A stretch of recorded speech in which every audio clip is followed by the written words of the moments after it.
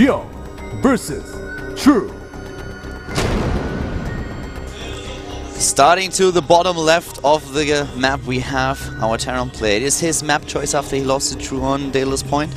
This is Ryung. And the big question is, will True also get a camera shot this time? Starting to the top right, we have our Zerg player starting right here for his Generic Green Wings. Generic Green Wings, and there he is, handsome as usual. Very handsome. Mech or not to mech? That is usually not the question on this map. Usually it's a given. Although we did see Dream decide not to mech here and actually cost him the series, and now he's in the losers match. Not that that particular choice cost him the series, but it was a choice that led him down a downward spiral of not being able to control the map. And there's the gas for Ryung. We'll be doing Reaper opening for sure. And then likely to go to Banshees. Whether or not he does it with mech or not is yet to be seen. I like Banshee play. The one thing that I really I have to admit that the game that I so far in the Terran vs. Zerg series that we had in this group liked the most was the first map that we saw between Hydra and Dream, just because of how Dream controlled the map. That was actually beautiful to watch and very impressive. He fell off completely after that, and Hydra took the series, and rightly so, because after that Dream just wasn't on the same level anymore. It didn't play on the same level as he did in game number 1. But I would love to see Ryung attempting to emulate that, just to go in and try to play the style with his Banshees, with the Reapers there and the Hellions, and just trying to really pressure the Zerg from the get-go, try to control the creep spread and the pace of the game. If a Terran player can do that, it's always so impressive to me. Yeah. I agree with you as well. I mean, when you watch that happen, it feels like the Zerg is helpless if you execute it just right. I think no, we'll just wait and see. The first Reaper is already coming out, and back at home we have gas up for True, so he's going to be able to get speed out very early, which is pretty important, and getting the Lings over there to help out. And he will commit to a second Reaper as well, unless he's reinventing the wheel, which he's not. So there's the second Reaper on the production tab. The first few Lings here are actually a little bit late compared to what he would normally have, because he got that gas so early. So he's going to have to maybe even make extractors or spores to save his first drone. Yeah, just pulls back for now. 2 Zerglings are not going to be enough. If you had 2 Zerglings and you're chasing after a Reaper, you feel you have a little bit of a death wish. So with the next 2 coming out, of course, that's going to change really fast, but that's always the spot where the Zergling you just turn around and you're like, really, dude, you want me to chase that? Yeah, that's probably not going to end well for me. You realize that, right? That's like me trying to chase like an Olympian runner. I'm like, well, he could actually kill me, but like I'm never going to catch him also. I don't know, those Olympian runners are pretty thin. I think you could take one. Maybe. Maybe so. Especially if I had a weapon. Baseball bat? The Korean commentators are getting really excited, but like nothing has been revealed yet. Yeah, it's just 2 Reapers. Actually, he was just making a lot of noises. Like, I'm not actually sure what happened down there. Yeah, they have a different spot now where they actually commentate. They are not sitting next to us anymore. It's because they are having... It's because they were too distracted by how handsome we are. Exactly. So they were always looking over, and they were a little bit jealous, and they were thinking, I got distracted. How can I get the same hair? And then they were like, well, we probably should switch locations because this is just getting too distracting. They really just can't follow your hairstyle. They like can't pull it off. Well, actually, we had Crank asking for a new hairstyle, and I gave him the advice that I'm always happy to bring the clippers with us to work and to help him out there. But he wasn't so sure if he could pull it off.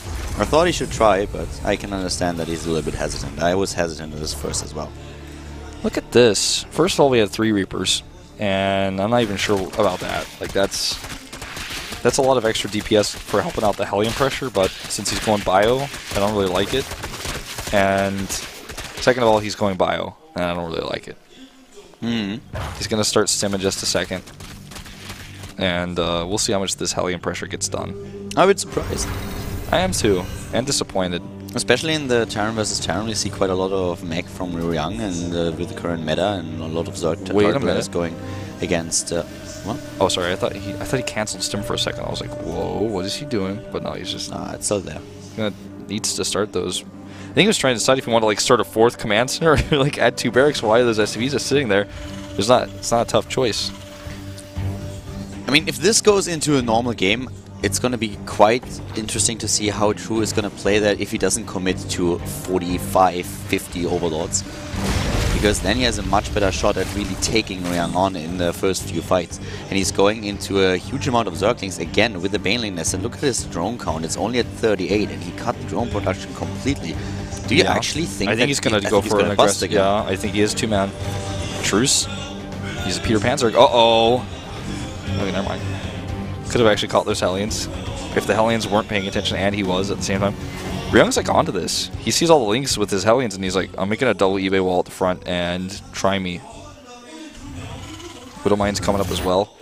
The one thing he's really missing is a siege tank if he wants to defend against this type of wall. And look at this. Those links are at the same place they were hiding last time. Of course, a different map, but like the same style. I think he's just going to do it. He stays on 38 Harvesters. He's not making a single one more. 14 more links, 16 more links.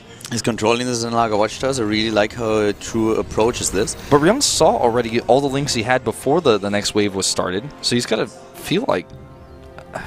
If Ryung would realize how much he's committing to this, he would enforce this wall even more than he is already. There would be barracks being built right at the front.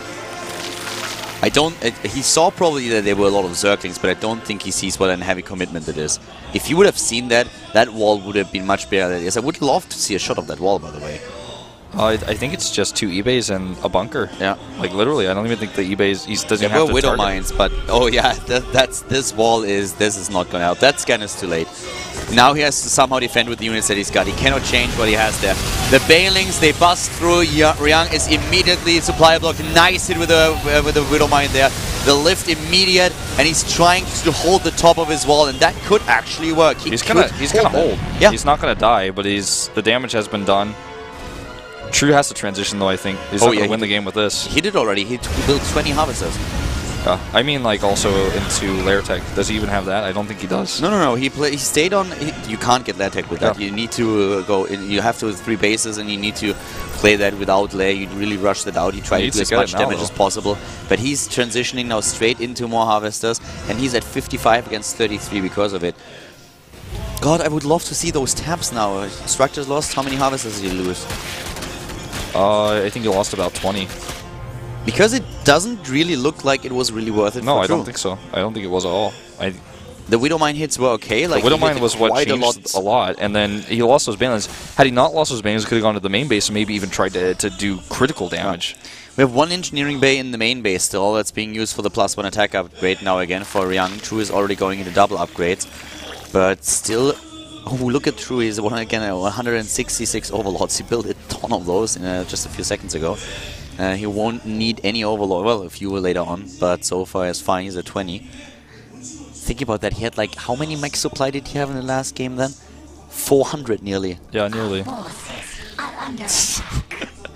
That's crazy. Well, this is a few of his overlords already starting to go down. He 68 Harvesters against 40. He needs to start the armor around that is. He can afford it. He doesn't have the second engineering bay. He does. He rebuilt it in his main base. He rebuilt 2 in his main. He had only 1 at first, but now he has the second one. Oh, okay. So he could start it, which I'm a little bit surprised he didn't, because he consciously added the second one. So I thought he has the resources too. There. Yep. And this is a weird game. It's just like the mid game is not at the mid game that you would normally see in this matchup. This drop will be deterred. But unless he doesn't come over right away, that is. Actually. He has the drop right now, and there are no meterless, so it's really difficult for him to make anything happen here again. So right now, there we go. It's not really sniping the Banelings as well as he could, but he still has the Marines there. But this is too many. This is too much. But still, he's continuing the pressure. Coming over here to the left side. As long as he has medevacs to lift up into, like you said, Mutalists or the lack of Mutalists is a problem. This is something that Ryung should really try to abuse as much as he can right now. The lack of Mutalists and just using his medevacs as much as he can, being very active on the map, always falling back once this army comes in. He doesn't even have need to have the bigger army. Just the mobility alone will already help him. And he has once again units in the main base of his opponent. Oh, just moving back. Did he lose all of the Marines or what is that? No, he's dropping something. There we go. On the low ground, I guess maybe a mistake, either that or he wants to bait some of the units over and then kill them from the low ground. This base will finally be able to land. Ryung was basically blocked by creep for a really long time. The +1 armor now finally on the way, halfway done. No armory though for continuing upgrades. Ouch, that was not a good Baneling trade. I don't even know what those Banelings were doing over there. This base actually may be forced to cancel. Nope. Yeah, needs to pick up and move back again. Still, once again, no Mutalisks, and he's fine.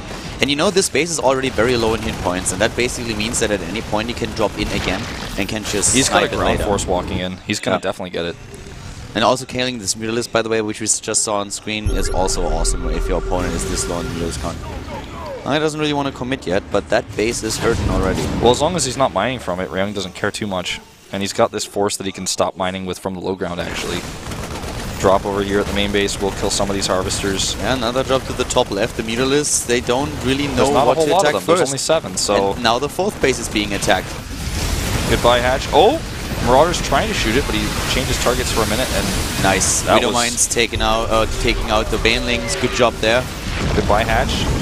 Sends one drop again into the main base. There are Mutalisks to intercept, but they actually go the wrong way. Oh god, he's losing way too many Mutalisks here. Now he's back in the wall. There's no Banelings here. They're coming in. Finally, but already a good trade for Ryung. Now he can get out, drop onto the low ground, and then fight the Mutalisks. Yeah, moves back right away. The drop is going into the main once more. Something that True already identified. He sent the Queen over there immediately. Now the Zerglings are on their way back. The Queen is going down. More Marines in the middle of the map, taking down a few Zerglings and also Mutalisks. Good job so far by Ryung. He's ahead in overall army supply. That looks pretty good what he's currently doing here. That drop in the main base is also still doing damage. Nice lift against those Banelings. Good splits there. Losing, of course, a few SCVs. But not very in many. general, a really good job by Ryung. Ryung is up in army supply here, and he wants to continue to use that. Look at the lack of creep spread. There's like nothing on the map. Yeah, the 2-2 is going to be faster for True. Ryung is trying to catch up in the upgrades. But in general, the Zerg play is very, very pressured by what Ryung is doing. Ryung, 37 Marines.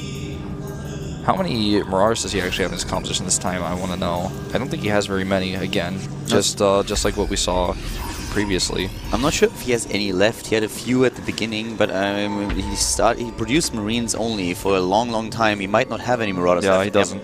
Only Marines, 47 now. So many Widow Mines to support as well, and very few Mutalisks. Well, actually, now he's up to 17. The Mutalist count did get up there. Does he have any Overseers to help spot against the Widow Mines? The Widow Mines are going to be a big issue with this many of them. And he's going to go for a counterattack. There's not only are these SVs not rally, but there's no turrets. And this could do a lot. This could really do a lot of damage. You're completely right. There's not a lot of anti against the 17 Mutalisks, and this is going to hit hard. Those few missile turret attempts are too late.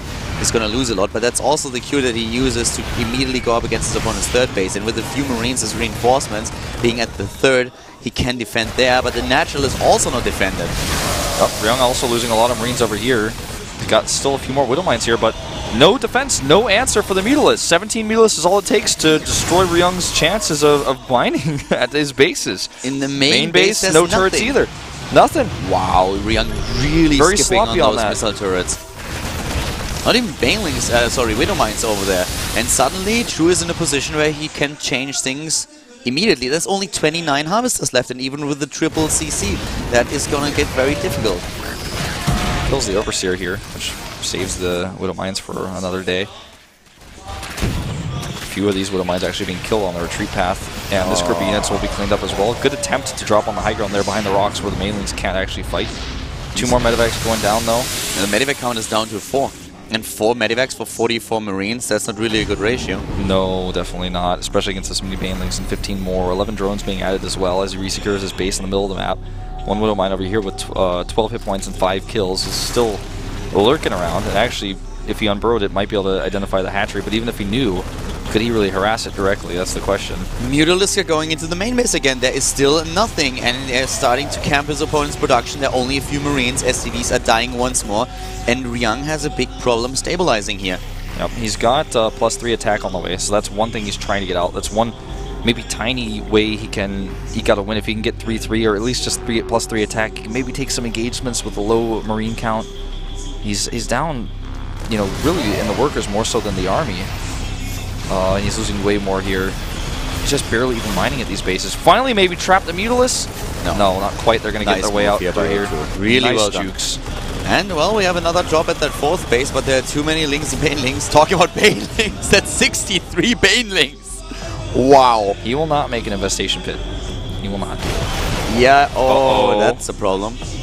That was 8 mutas that died there. And Yeah, he might... that's too much. Oh, that was... Plus another one. Yeah.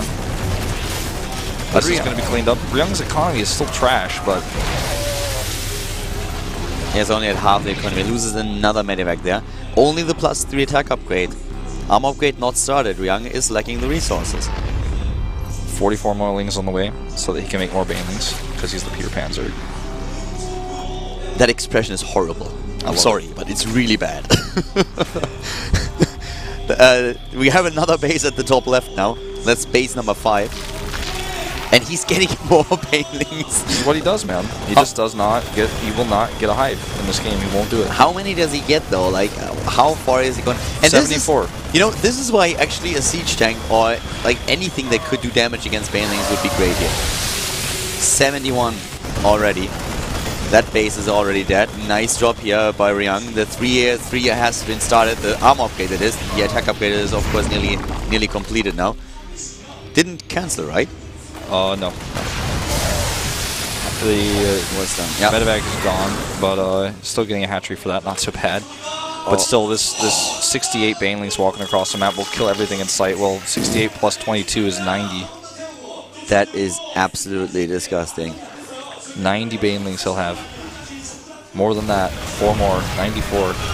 That is insane.